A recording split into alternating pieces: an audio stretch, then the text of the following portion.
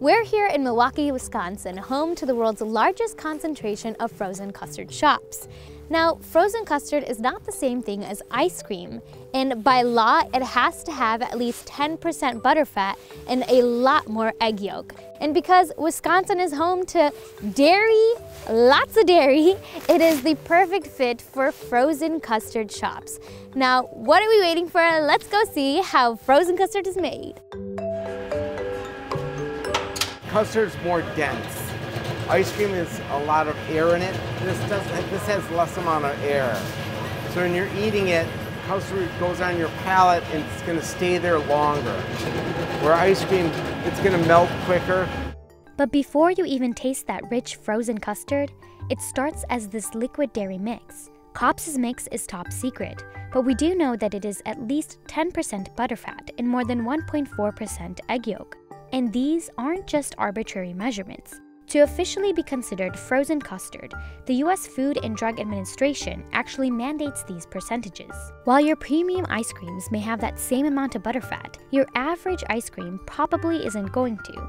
And it's even more unlikely for ice cream to have that much egg yolk, instead consisting of more air, like Scott said. Kopp's gets its secret mix from Galloway, a dairy processor that actually introduced frozen custard to the Midwest during the 1933 Chicago World's Fair. The dessert found a home in Wisconsin. Its more than 100,000 dairy farms meant easy access to fresh cream and butterfat milk. We pour it up in the hopper, and then they'll start the machine up. These machines are running at about 16 degrees. Ice cream, without temperatures, obviously you gotta be under 32, but not much under 32. So custard is running at a colder temperature. This machine is what really does the work of turning the mix into custard. As the machine freezes the custard, it adds in as little air as possible. While regular soft serve ice cream might be about 40% air, frozen custard can range anywhere from 15 to 30% air, giving it a thicker texture than ice cream. As it thickens, the machine slowly pushes the custard forward. Once the custard gets to the right consistency, it pushes its way through the front of the machine. How old are they? These two machines were made probably in the mid to late 40s. Kopp's has a pretty unique way of keeping such old machines running. If something goes wrong, they actually call up Leon's, a competing frozen custard stand that also works on maintaining old custard machines. Because he also has a business, a machine shop. He builds all the parts for us, for all the custard stands. So if we need something, we call them, and they make parts that we need for our machines to keep them going. 138.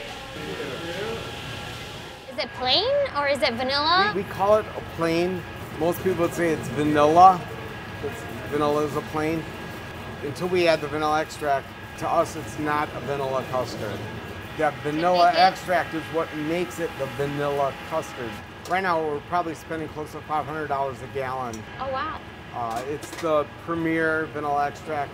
It's like comparing it to a Volkswagen to a Mercedes. We're using a Mercedes. You can taste that expensive vanilla in this custard. This vanilla tastes so good. It has a very creamy consistency.